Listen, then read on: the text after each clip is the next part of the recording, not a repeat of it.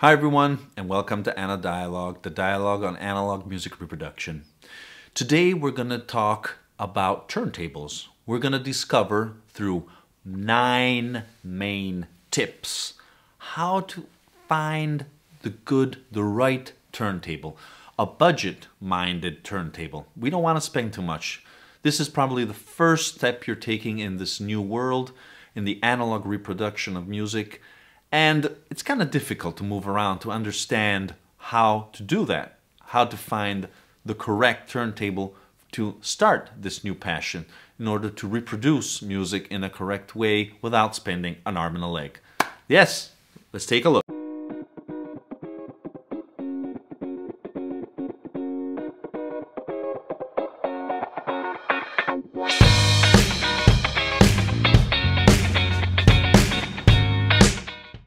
So, today we're going to explore 9 tips on how to choose your first turntable, which means the 9 things to look for when you're out there or in a digital environment on the web, or if you're going to your shop, to your local store or whatever.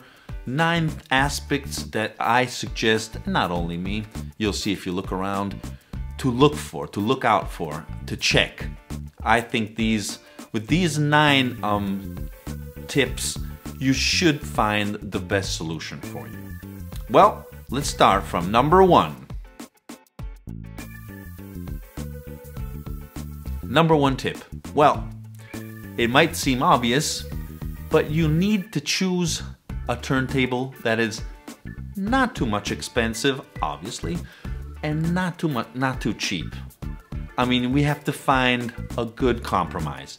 I know you're thinking, this is my first step in the analog domain, in vinyl reproduction. I don't want to spend too much. Maybe it's not for me. I don't know what I'm doing. I want to buy records. I don't want to spend money too much on my turntable. I need to buy other elements of my system. Okay, you're perfectly right. But do not buy a cheap turntable, because after a few records, after a few hours of reproduction, or when you're going to your friend's house or whatever, you're gonna say, oh my God, what a piece I bought. I can't believe it. Come on. So, invest a little bit of money. I think the good amount of money is around 200, 300 is best. I would say 300 euro or $300 more or less, wherever you're based. It depends. Do the math and you'll see you will obtain the right amount of money. So I would start moving around that price range. If you don't think that's the right price range for you, go directly to the used market.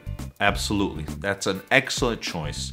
You will find incredible turntables at half the price, so you can look for models that go, for example, €1,000, $1,000, and you will find them for 4, 3, or sometimes even 200 if they're missing, for example, the cartridge. So it depends, obviously, but I would go for something new around 300, or something used, which obviously will be much better, and at the same price range, or even less if you can find something good in that case. Okay, tip number 2. Well, there are different models, different typologies of turntables. The main 2 typologies are belt drive turntables and direct drive turntables. What is the difference? It's very simple. The direct drive turntables have a motor that go directly under the platter and make them spin, I would say, rather immediately. In fact, usually for broadcasting or for DJs, this is the best solution. If we're on a budget, if we don't want to spend much money, belt drives are the way to go. Absolutely. Because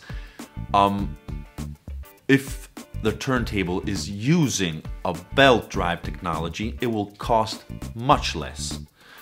And actually, I must say that the best turntables under a certain price range are no doubt belt drive.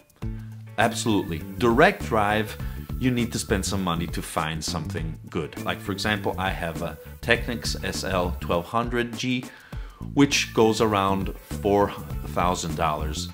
This is my first direct drive. I'm very happy with it, but as I said, it's very expensive, and we don't want that. In this video, we're trying to understand which is a first step in this world. And I would, without any doubt, go for a belt drive turntable. Okay, let's proceed. Tip number 3. Well, it might seem maybe a stupid tip and very simple tip, but it's rather important, especially if you're going personally to shops to find your turntable. And what is the tip? Well, the tip is to buy heavyweight. We want solid copper, brass, metal, aluminum, whatever it is. Buy a heavy turntable. It's more stable. It will suffer less vibrations. Go for something heavy. You will see that it's almost 100%. It will be a much better quality turntable. So if you're picking something by hand, even in the used market, go for something heavy. That's tip number 3. Let's go for tip number 4. Tip number 4, as I mentioned in an earlier video, here's a link, it is fundamental to, at least in my opinion, to have an external preamp. What am I talking about? Well, when you're reproducing a vinyl record, the signal must be preamplified, which means it must be enhanced. It must be, we could just say simply make the signal more large, more strong, more solid, in order to deliver that very subtle, weak signal, music signal that's coming from your cartridge to the final amplifier, the final receiver. So before going from the cartridge, which is reading your vinyl, to the final amplifier, the final receiver, we needed a step in the middle, which is a preamplifier, which preamplifies that music signal and then goes to the power amplifier. So in most cases, low budget turntables have their preamp already installed inside, which it can be a good solution. Absolutely. I think though that good quality turntables do not have the preamplifier on board. If you really fall in love with a model, for example, Audio-Technica has a lot of great models. Unfortunately, all the budget level models do have their preamplifiers built inside, which means that you cannot change that, and that will color the sound in a certain way. And later on, if you want to enhance your system, you're not going to be able to do that unless you have a phono out, which means that you can also bypass the phono preamp installed inside your turntable and let the signal go out a normal interconnect cable and to the preamp you are going to buy. Also, another solution is to use the preamplifier built in your receiver, your power amplifier, your final amplifier. A lot of models in the past had these already built in because obviously vinyl was the top of the tops. But since vinyl is coming back now, but until the last 2 decades it was not very present, you're not going to find usually in a good amplifier a preamp selection for your turntable. But you never know. Check your receiver, you might have something there. But again, it's not going to be of high quality. The best thing is to have your standalone preamplifier. Again, as I said, check that video. Okay, tip number 5. Well, this is an important tip. A good turntable, a decent turntable, I would say, needs to have a removable and hence an adjustable cartridge. A lot of low budget turntables already have their cartridge and you cannot remove it. You cannot change it. You can change probably the stylus in certain models, But again, that's not a good quality cartridge, not even with a low budget. I do not absolutely recommend to use something like that with a permanent cartridge. Find a solution, a turntable with an arm that has the holes or a good quality cartridge already included as a package. That's okay, no problem. The important though is that you can remove the cartridge from the arm, from the pins, and also at the same time move around the cartridge itself, because as we will see in a future video, you must be able to move it around to adjust the right direction of the right alignment of the cartridge in respect to the grooves in the vinyl. Okay then, tip number 6. Well, with tip number 6, we're hitting one of the most important topics, one of the most important tips that identify a good quality turntable. What am I talking about? I'm talking about an adjustable tone arm. Yes, a tone arm must be adjustable. This perhaps may be the most important of all, because if you cannot adjust your tone arm, you're never going to reproduce correctly your vinyl records, and resulting with distortion or a very bad sound, and ruining at the end, ruining your records with a bad tracking. So this is fundamental. Do not think this is not important, because it is very important. So we have 3 types of adjustment that you can do with a tone arm, which must be present in a good quality turntable.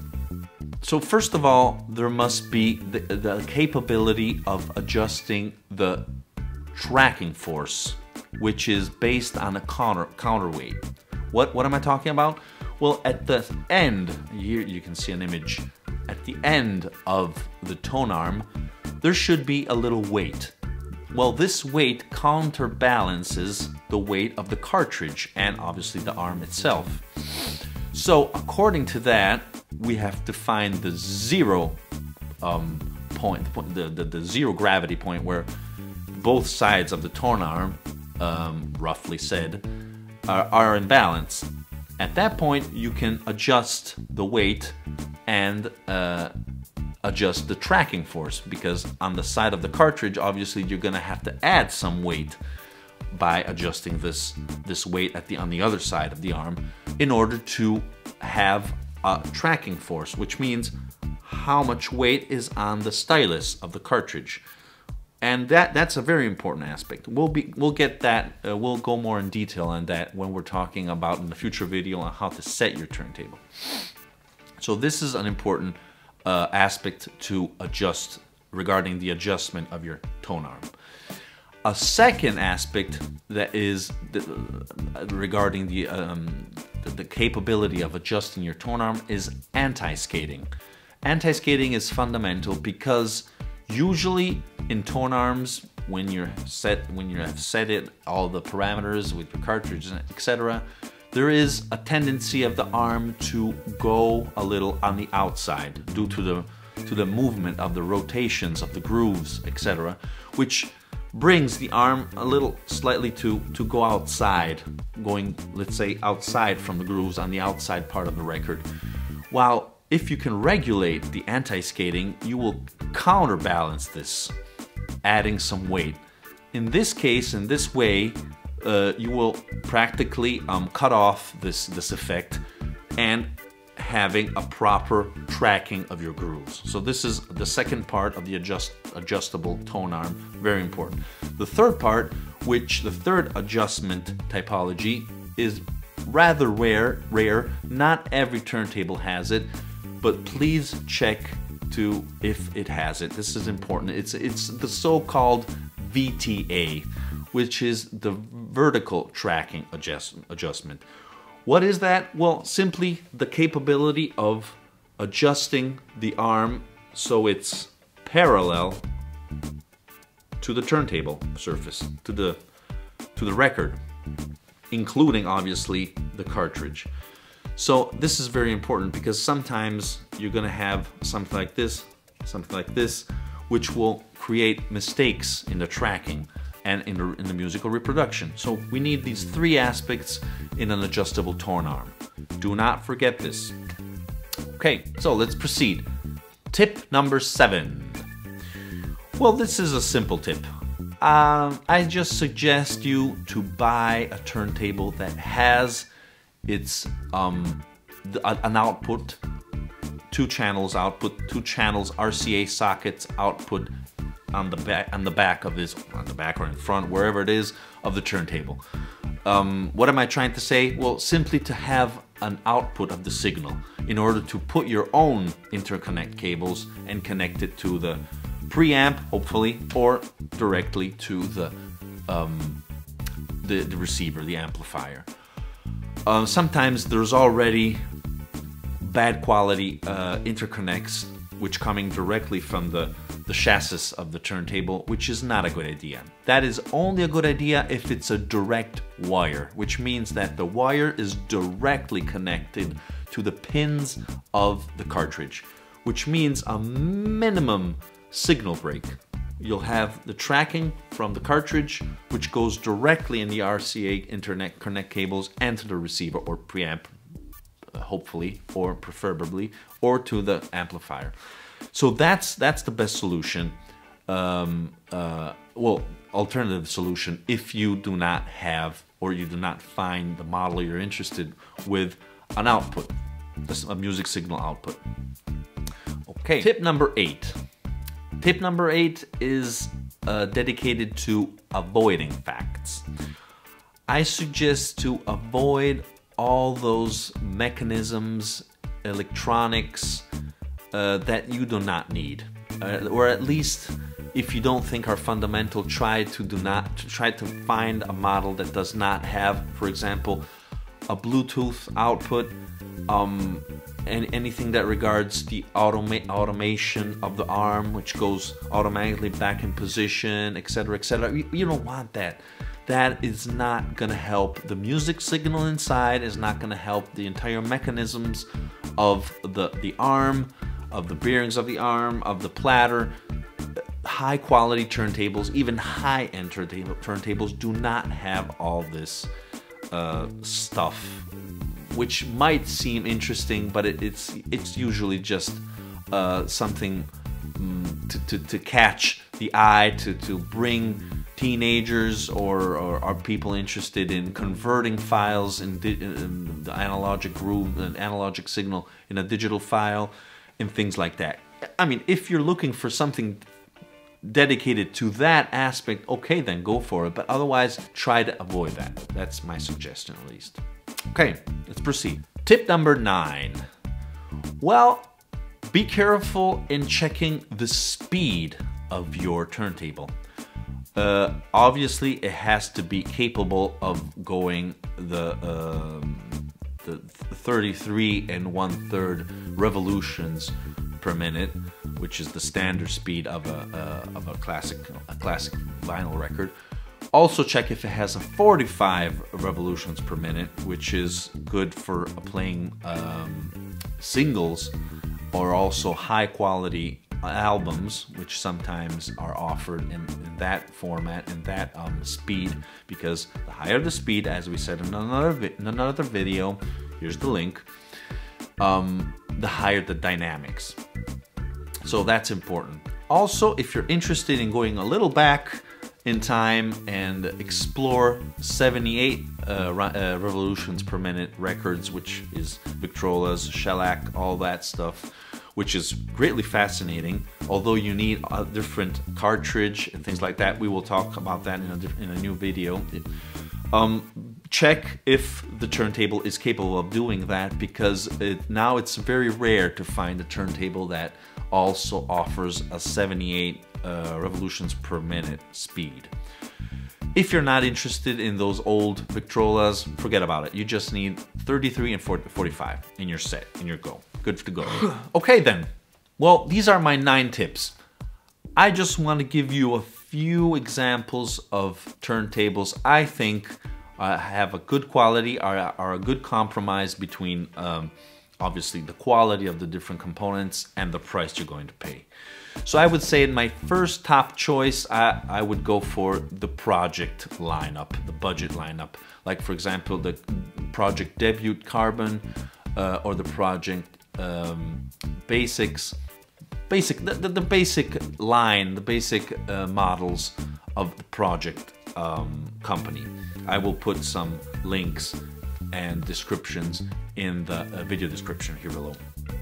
In my second choice, which more or less goes at the same level of my first choice, is Rega, which is an excellent and historical company that makes turntables since at least the 70s, and the RP1 model, which is the basic model of Rega, or the RP2, which is a little more expensive than the budget we discussed before, are excellent models. These models offer everything that we've just discussed, which go around $300, 300 euro, 300 pounds, more or less. It depends, obviously, where you're based. It depends where you're gonna buy this.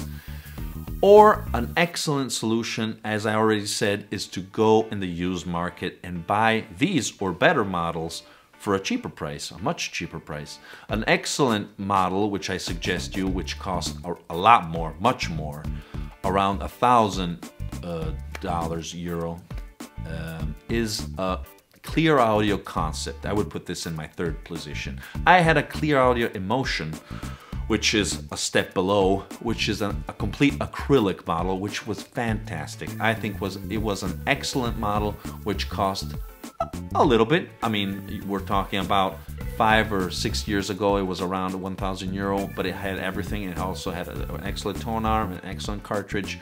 You were set. Excellent motor. You were set with that expense.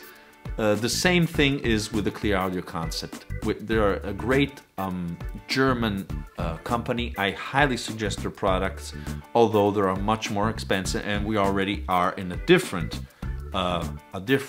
segment of what we're talking about. We're talking about budget turntables. Your first turntable. Go for the Pro-ject models or the Rega. That's my suggestion, or the used market. Okay, though.